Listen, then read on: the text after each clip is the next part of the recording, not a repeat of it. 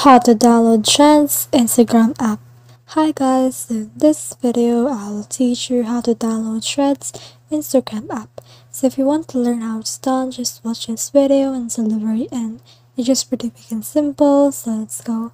So the first thing you need to do is to head over to your Play Store or App Store. It depends on what device you have. Then after that, click on that app. And then from in there, you can see a search bar. So just click on search bar right here and search for Threads. So once we have searched that, we can see that there's an app right here, Threads, an Instagram app.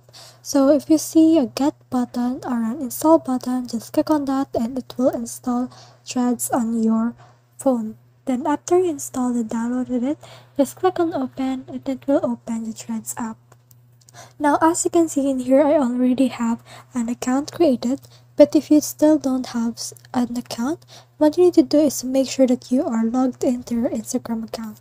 So head over to your Instagram account, and then after that, make sure that you're logged in on your account from in there, and then head back again to Threads, and you will see there the join using your Instagram account. Just click on that.